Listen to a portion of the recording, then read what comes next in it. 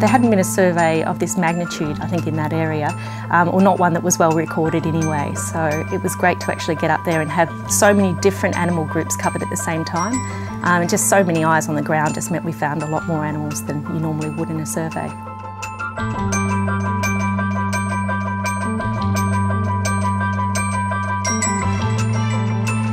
I think the biggest value of the Bioscan in general is the partnership.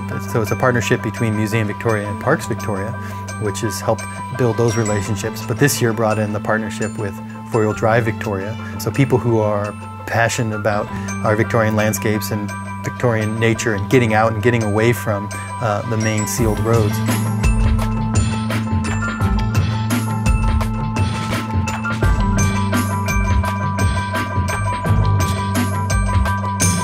I think that collaborations like these are really one of the only ways moving forward that we can get a really good grasp of what is in Victoria, just because otherwise it can take years and years for one person to go out and collect specimens, but having this sort of really dedicated 2-week period or 1-week period, whatever it is, does really allow us to achieve a lot in a very short amount of time.